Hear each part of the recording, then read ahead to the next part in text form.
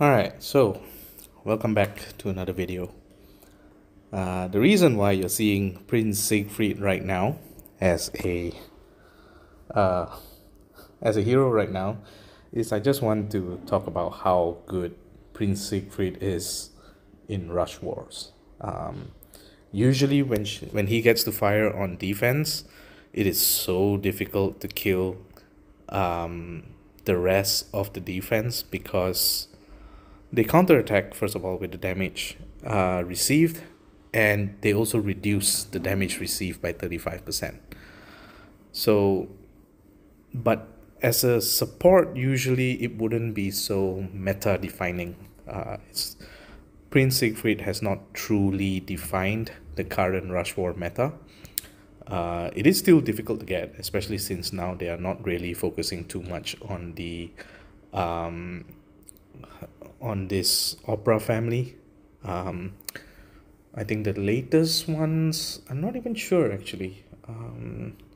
I think they're more focused on the gargoyle, return to gargoyle challenge event, so you don't even see too much on the opera family, and therefore it was quite difficult to get Prince Siegfried anyways.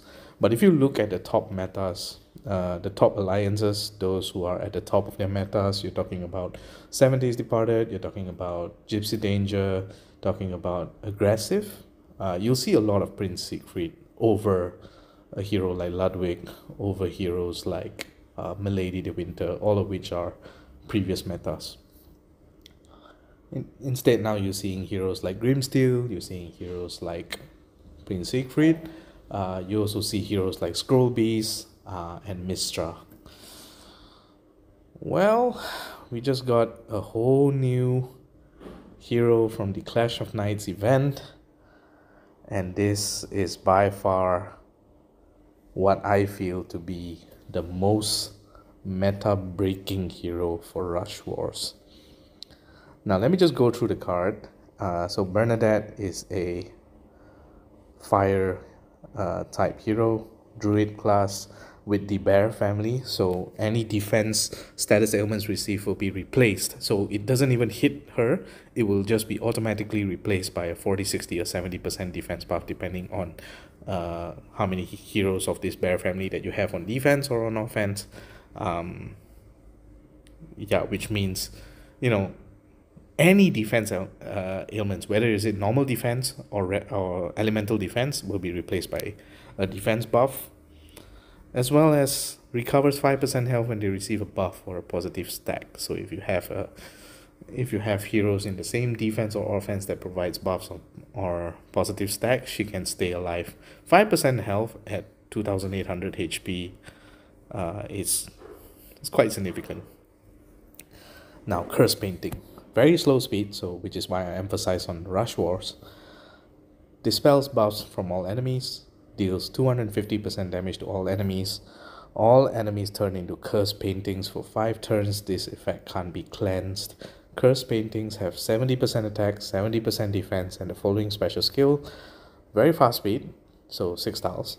Deals 250% damage to the target, 60% chance of removing the Curse Painting ailment from the caster. So there's a 60% chance, and obviously, to make sure she's not too broken, inverted commas, bosses, titans, and mythic titans are not affected by this effect. So that doesn't mean heroes are not affected. In wars, heroes will be affected by this. Now, why do I say this is meta breaking? Imagine facing her at tank for Rush Wars. The slightest mistake of firing her, letting her fire, means even a taunt doesn't stop you from getting turned into Curse Paintings. Now, with the current meta for Rush Wars, revivers are out of the question. There are no longer any revivers on the wings. Kalo is getting obsolete as well. And I'm talking about this from the competitive side first. Let's talk about high-end competitive side. So you're not seeing any revivers, you're not seeing Kalo. Instead, what you're seeing is usually heroes like Mistra that hits all, very painfully I might add. Scroll Beast that hits significantly hard and reduces your attack by withering as well. You also get heroes like Prince Siegfried, as we just seen, which will make it impossible to kill the defense.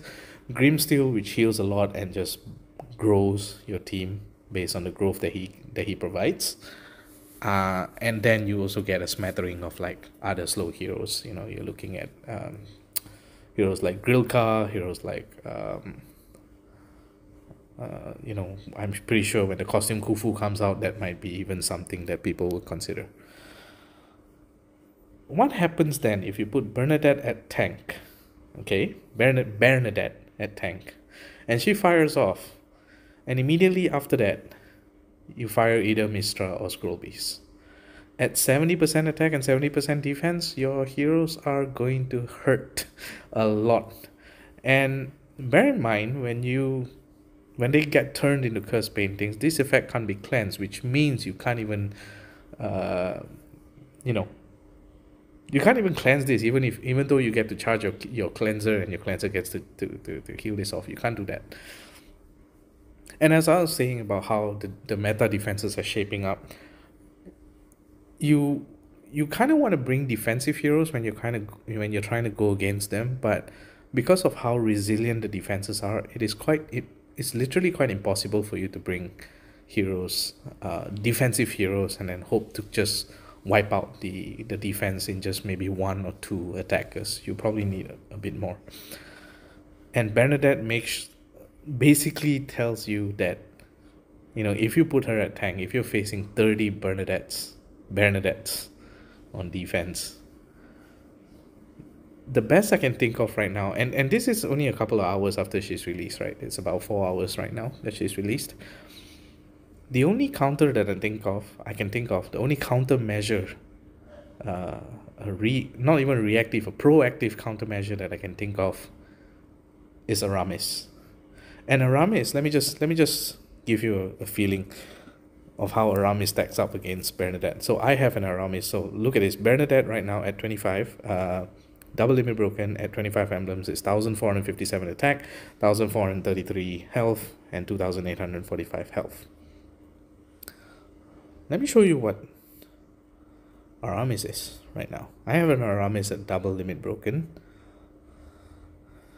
1198 attack, 998 shield, and 1888 health. Aramis is going to get smacked to pieces if you can't fire him before Bernadette fires. And even if you try to hit the flanks, for example, where they have Mistra, Scroll Beast, or whatever, he's going to get destroyed. I mean, that health is not going to keep him alive. You literally have to put like plus 25, and I'm not even sure whether that would keep him alive at all. So the reason why I say Aramis you can count, it's a countermeasure, is because his immune to new status ailments is undispellable, and I do believe he's the only one that has this undispellable effect. Heroes like Hathor, heroes like Thalassa, heroes like Garnet, because Bernadette says dispels buffs first, that ailment block is going to get dispelled first. So the only way you're going to, you know, stop your whole team from getting, you know, decimated is by having a taunt. First of all, you need a taunt to fire, and then you need Hathor or Thalassa or Garnet to have the ailment block to make sure only your taunt gets turned into a curse painting. Do you understand how disgusting that is? Can you imagine?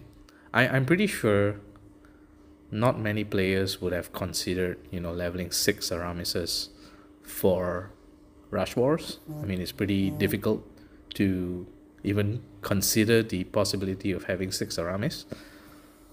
But can you imagine how difficult is it to face 6 Bernadette tanks for your 6 war flags? It's going to be so difficult. Like, sure, auto taunts, you can bring auto taunts, that's fine. But bear in mind, auto taunts or taunts without an ailment block will still result in all your heroes getting turned into curse paintings once Bernadette fires. I think maybe monks, super talent monks might be able to resist, but that's about it. And I think the only other countermeasure I can think of right now is if you look at Grilka. So Grilka, if there are 8 or more holy shields on the board, then all effects cast in this special skill are undispellable. So if she gets a taunt that makes her undispellable, that means that she will be the only one that turns into a curse painting, provided that the taunt is undispellable. So I'm just gonna put it out in a limb here and say that Bernadette right now, if you're playing in the top flight meta, top flight alliances, if you're in 7 Days Departed, if you're in Gypsy Danger, if you're in Aggressive, if you're in some form of alliance that is currently vying to be the top alliance in the game, in Rushmores, Bernadette is a must-have. I'm pretty sure, in fact, I'm almost 100% sure there will be no other tank that will beat Bernadette right now. In fact, if you have, like, for example, if you have all the Nisras and K-Wizards in the world, I'm pretty sure you can even get, like, you know, if you can get 6 Bernadettes, for example, your Rush War teams are done. You just need Bernadette, a standard dispeller, you know, just to make sure that you can dispel taunts if necessary, so that you can, you know, stop any shenanigans from happening. You can just use Bernadette because she dispels as well, and you just need a hero that just hits all, and it's a 1/2 kill. Bernadette is disgusting. Now, obviously, I'm going to put this is a caveat. This has only been 4 hours since Bernadette has been out. I'm putting this on a gamble that Bernadette will be the highest top range meta breaking hero for Rush Wars. But there also might be a chance that she will be nerfed, because I really don't believe this effect will stay like this for now. I mean, sure, 70% defense and 70% attack, if you think about it in terms of legendary troops, it might not be as low as you think. But still, can you imagine having all your heroes, especially, you know, when you're against a high-paced level of match, like going against Bernadette at tank, Prince Siegfried at flank, Mistra, Scroll Beast, and maybe costume the new Toon Justice to round up the defense. Can you imagine how difficult is it to fight against that defense? And the moment you try to wait out these 5 turns, for all you know, Bernadette might be firing up again. So I'm gonna put it right here, right now. Even for mid-tier or sub 100 alliances, mid-tier alliances, low-tier alliances, wherever you are, the moment you have one Bernadette, I'm willing to bet anything that she will be the most difficult defense to kill at tank, even at wing. Because if you think about it, if you put Bernadette at wing, at the left wing, and you have Kalo at the right wing, and you have, you know, a smattering of other heroes, it doesn't matter what the other 3 heroes are, as long as one of them hits all. And Kalo is the only one that survives, and you can't kill Kalo, and he fires. That's not gonna look good for you guys. So yeah, I'm gonna put this again. I'm gonna just emphasize. I'm actually honestly very surprised that SG came up with this kind of hero, because this is disgusting. This will make Rush Wars even more difficult to play right now compared to Equalizer Wars, and even against the current meta of Grimsteel tanks, Mistra wings. Yeah, Bernadette is gonna be disgustingly stupid. In fact, the only way I can see you dealing with Bernadette is like, can you imagine, like, the team that you bring will have to be 2 supports, maybe something like Nylora, you know, the super elemental hero that can deal a lot of... No, you can't even use Nylora, because Nylora gives elemental defense down, and Bernadette doesn't get affected by that. So yeah, how are we supposed to deal with this? So look, it's Minion Horde War for now, so we're not going to see Rush Wars for at least another 6 more wars. Is it 6? There's going to be arrows, then equalizer, then attack boost. So 2. So 3 weeks from now. My alliance is currently right now in the top 20, top 30. We're top 20, top 30, and I don't foresee us pushing any further than that.